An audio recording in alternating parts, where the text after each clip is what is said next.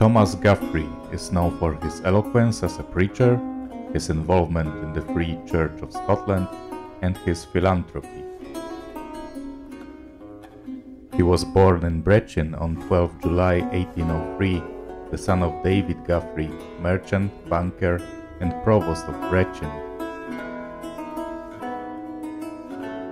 In 1840, aged 12, he attended Edinburgh University. He hoped to become a minister in the Church of Scotland, but he was not successful in this until 1830, when he became minister of Arbelot near Arbroath. In the meantime, as well as theology, he studied surgery and anatomy. He moved to Edinburgh in 1837 and was shocked by the poverty he saw in the city.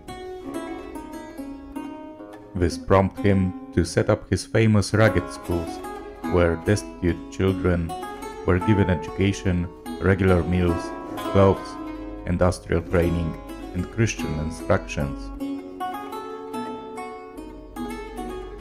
He was also very active in the temperance movement. He joined the Free Church after the disruption of 1843 and was active in raising funds for the new church. He became moderator in 1862 and retired in 1865. A statue of him in Portland stone stands on Princess Street in Edinburgh, facing Castle Street. It was executed by the sculptor Frederick William Pomeroy and erected in 1910. There are 3 inscriptions on the pedestal of the statue.